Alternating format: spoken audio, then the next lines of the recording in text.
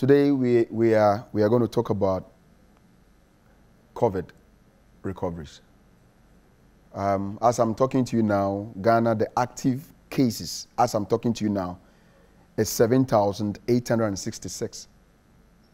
7,866. And new cases, as I'm talking to you now, is 702 new cases. And the total death is 561. 561. I'm not interested in the recoveries or discharge. I'm interested in what I just told you. It should tell us that the COVID thing is real. Today, I'm joined by a beautiful lady from all the way from US, and a gentleman will come and join me soon, but all the way from US, joining us through via Zoom. If my lady is ready, good evening from Ghana. Good evening or good afternoon from my way. All right, and how are we doing? I'm doing well, and how are you? I'm blessed. I'm blessed. Just that a little bit scared about COVID, you know, because that is the talk of the day. My viewers want to know who I'm talking to. I just want you to briefly introduce yourself for them to know who today has been my guest on this program. So my name is Abigail Yeboah. I was actually born in Ghana, lived there about 8 years before, I lived there about 8 years before we moved to the States, and I've been living here ever since. I currently am in school trying to get my master's, and I work as an accountant for the Allegheny West Conference here in Ohio. I would say I'm more of a shy type, but once, we start talking on one-on-one, I do open up and start, talking up a bit. But yeah, that's a little bit about me. All right. So viewers, that is Abigail. If you don't get the name right, she's Abigail. Abigail, no kind of sound Abigail. And today she's going to talk to us about how she was able to get through this COVID thing and the system that was put in place for her to go through it successfully. Abigail, we know COVID is a virus that has come. It started way back December in this town in China, as we all know. But Abigail, if I may ask you, what is COVID? COVID is a disease not only that affects you physically, but it affects you emotionally, whether you had it or you know someone that got it, because in my case, I had it, and I also knew people close to me that had it. And it's actually a very scary process that you go through, because every day you don't know how it's going to progress, how worse it's going to get. And it's just a daunting thing that stays on you, and you just pray that, eventually goes away. So that, you can get back to your full health eventually. All right. So how did you know that you have contracted COVID? How did you know? Actually, so technically, I think I had it about 3 days before I realized that I had COVID. So about the 30th of November last year, I started getting a congested nose.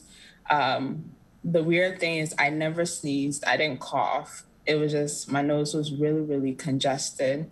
But I took it as all signs of just, it's a common cold.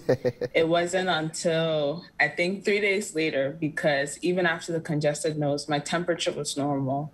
So every day I would go to work, I would check my temperature. And I was like, okay, it's normal, so it's not COVID. And I would go in on day 4. I was actually inhaling steam before I would go to work. And I did the first round, and then I put water on again. And then I was about to do the second round, and I put some vapor rub in the water to help me inhale, and I couldn't smell anything. Abigail, wait. I want my viewers to get what we are saying.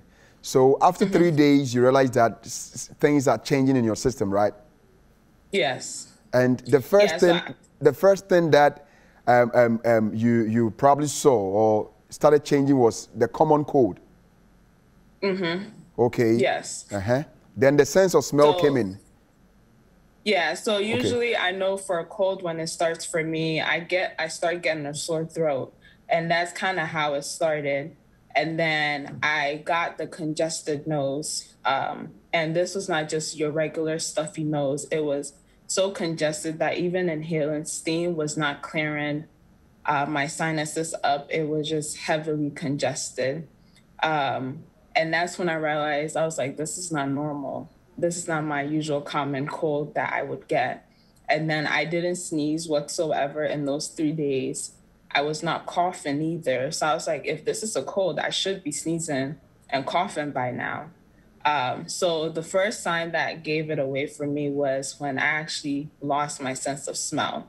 And the loss of sense of smell happened like that. It was not like a gradual, oh, it's going away slowly. It was 1 minute I could smell, the next minute it was gone. And Abigail, wait. Abigail, what you are telling us, probably somebody somewhere is going through feeling the same way, but the mind is not telling him or her that probably it's this COVID thing. At a point in time, you can smell something. At a point in time, you just go away. Is that what you're telling me? Yeah. Yes. So that's what made COVID so special. Where maybe if it's a cold, it's going to be a gradual loss of sense of smell, maybe. But with COVID, it was here 1 minute, gone the next. So I did that first round of inhaling steam with vapor rub. I could smell it. And then when I started the second round, it was just gone. And I couldn't smell anything. But again, it didn't really hit me that, oh, you've lost your sense of smell. I just deduced. I was like, oh, it's probably the vapor rub is not strong enough. And that's why I can't smell it. So it wasn't until that evening, actually, I was going to work and I sprayed some perfume on me. And I think I did about 6 or 7 rounds of perfume. And then I was like, I should smell this perfume by now. And I couldn't smell it. And that's when I started to panic. And I was like, no, I was like, God, please, I hope I don't have COVID, because I was actually supposed to travel to Ghana in 2 days. So I was like, it can't be COVID, because if I have COVID, I can't go to Ghana. And that's when I became in denial, basically. I didn't want to believe that I had COVID, but all signs was telling me that it was COVID. So Abigail, you see, all these signs, probably somebody had experienced it before, or probably is still experiencing these signs you are saying, but it's not, the person probably is not thinking that it is COVID. As you are saying that, God, I don't want it to be COVID. But when you realize it was COVID finally, what happened? Honestly, actually, I still was in denial until I got the test results. Seriously? Because, so I stayed by myself. So I was supposed to take my flight back at where my parents live. So I packed up my things. I was still being hopeful that my test results was going to come up negative, and then I would still get to travel. The difficult thing that day was actually finding a place to test, because at that time in the United States, COVID cases were up so much that urgent cares and hospitals were not allowing walk-ins anymore. So you had to schedule an appointment. So it was like time sensitive of where I needed to get a COVID test within 72 hours to travel to Ghana, but I wasn't finding any place to do the COVID test. So I spent all of Friday kind of driving around my city, and then I couldn't find a place. And then one of my friends told me, was like, come to Cincinnati, go to the urgent care that I went, and then tell them that you have COVID symptoms, and they should take you in. So I drove there, and then, they took me in, and then I did the COVID test, which was very uncomfortable, but you had to do it. And I went home to my parents' house, and I remember I went home and I told my mom, and I was like, I can't smell anymore after the congested nose. And I remember that moment, my mom was like, oh my goodness. She told my sister, she's like, go get my nose mask, let me cover myself. And I was like, my own family. All right, Abigail, I'll come back to you. Abigail now is telling us she has now told the family about what she's going through, and now the family, giving her space. A family that welcomes her, a family that talk to her, sit with her, now are giving her space now because of the symptoms that she has started exhibiting. Please don't go anywhere. I'll be right back.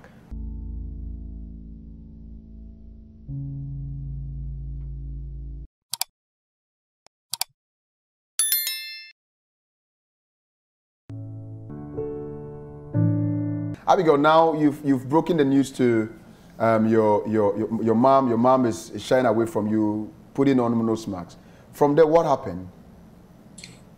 From there, I was automatically quarantined. So my mom had my sister remove all her stuff from the bathroom that we shared. And then she told me, she was like, you know, the bedroom and the bathroom are the two places I can go. If I need anything, I just need to let them know and they will bring it to me, but I shouldn't come downstairs anymore. And then, you know, she kind of disinfected everything.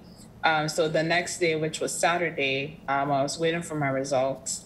And Saturday was when I lost my taste also. So sense of smell was gone and then I couldn't taste anything anymore.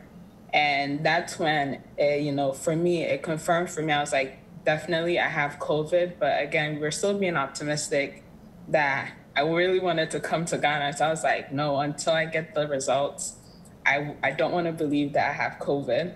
But I was still quarantining. I didn't step foot outside after that. And then Saturday evening, I remember I called the urgent care. And then I was like, is my test results in? And the guy was like, yes, it's in. You're positive. And my whole world shattered. I got sad immediately. Like, I was lying in bed for a straight hour, didn't talk to anybody. And it was kind of like that for the next 3 days. I didn't even want to hear the word Ghana because it just made me depressed for the fact that I had to cancel my trip, call my auntie in Ghana and let her know, like, oh yeah, I'm not coming anymore. All the people who had given me their stuff to take to Ghana, it was kind of like now I'm embarrassed to actually tell them that I had COVID. And that whole ordeal, I think it took a toll on me. But apart from like the sense of smell, the taste, and the congested nose, as Robert was also saying that there was that weakness originally that first couple of days also. But I just thought that it was me working a lot and that's why I was weak. I never tied it to the fact that, oh, it might be a COVID symptom. And I lost my sense of smell for about 5 to 6 days where I couldn't taste anything, I couldn't smell anything. And eating was really difficult, but how I was able to eat is I would just I would try to remember what the food used to taste like. And that's how I would be able to eat. My temperature still stayed normal. So if you looked at me, you wouldn't think that I had COVID. Okay, so you didn't have a high temperature? No. Oh, okay. So I never got a fever. My temperature was always normal. So going off of temperature, you would not think that I had, you know, COVID.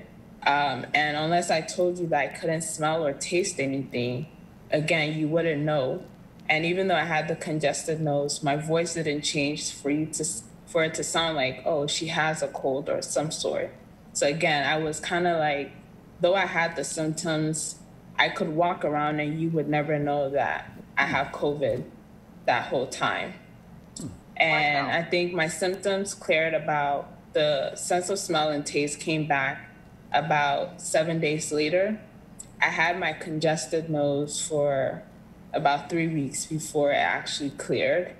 And then the weakness actually continued out for that whole month. So usually here, when you get tested for COVID, they just tell you to quarantine for 14 days and then you just do home remedies. They don't give you any medication or any sort of thing like that.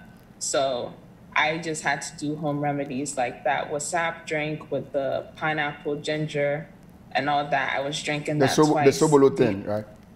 Yeah, that's the Sobolo thing. I was drinking that twice daily. I was inhaling steam for about an hour to the point that, you know, the hot steam actually burned my skin. But I wanted to be clear of COVID. What psychologically, how did you feel when you realized that you've contracted COVID and you need to be isolated for these few days. Now things are changing. What was the feeling emotionally and psychologically? Emotionally, I was sad because I had been kind of working the whole year towards my vacation in Ghana. And I had put it before the Lord, and I was like, Lord, if it's your will for me to go to Ghana, like, you know, your girl has been working, let me go.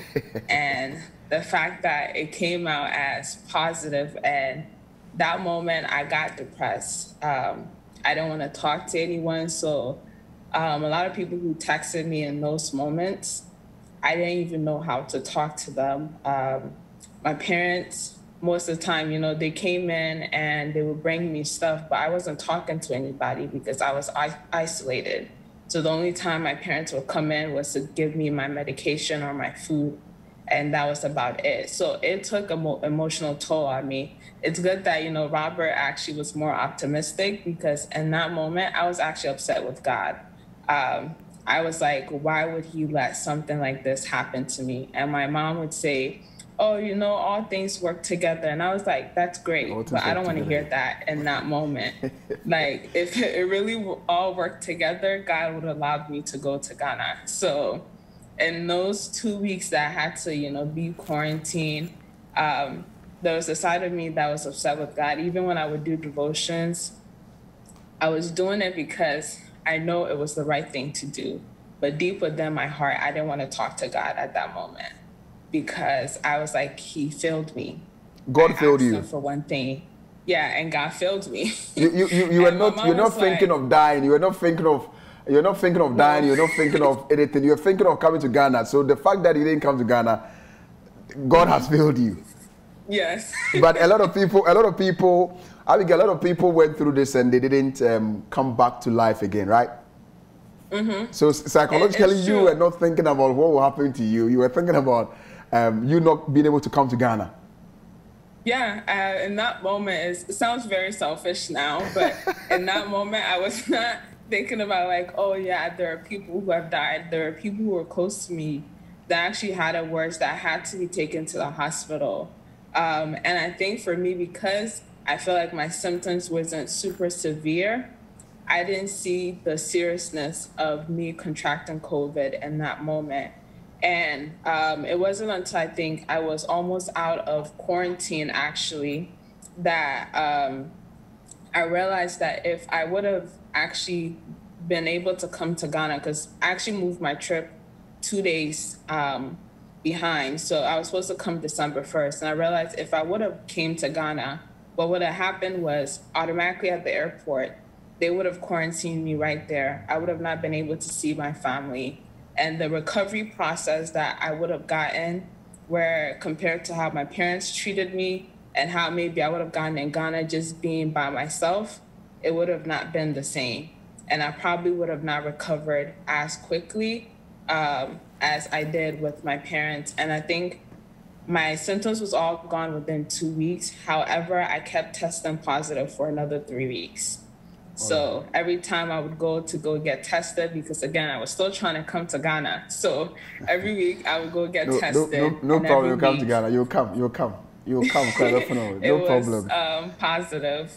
Yeah. Abby, with now you've recovered, or you are in recovery. How many days did you self-isolated, and how did you know that you are now COVID-free? So I actually self-isolated for about a month because even though my symptoms cleared up, every time I would get tested, I was still positive. So I wasn't sure that if I could, you know, still give it to someone. Luckily, everyone who I exposed, I think I exposed about 5 people before I found out I was positive, and all of them tested negative. None of my family ever got it. But I isolated for about a month until I got the all clear from the doctor that I was negative. I never left my house. It was actually towards the end. I actually started having some chest pains where breathing became a little difficult for me. So every so often where I would breathe around my chest area, I would feel this sharp pain. And then I was like, oh, this is bad. You know, I thought this is where I would have to go to the hospital, put on a ventilator and whatnot. But luckily, I think my last visit, when I went to the urgent care again, the doctor checked me and he was like, I'm okay. It's just, you know, the COVID clearing my body. And that's why it's, I'm feeling those symptoms, but it should be gone.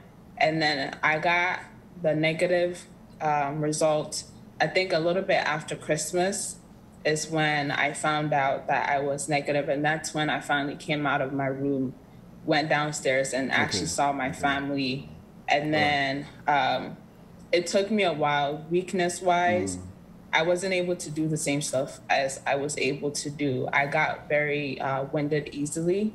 So just even climbing up the stairs, I would go and just feel like I just ran a mile. And that took me about a good month after that to actually fully feel like myself again. All right. So after how many months now? After a month, right? Yeah, after a month. All right. What will be your message for my viewers when it comes to COVID? COVID is very real. Just because maybe it didn't hit me as hard doesn't mean that's not going to hit you as hard.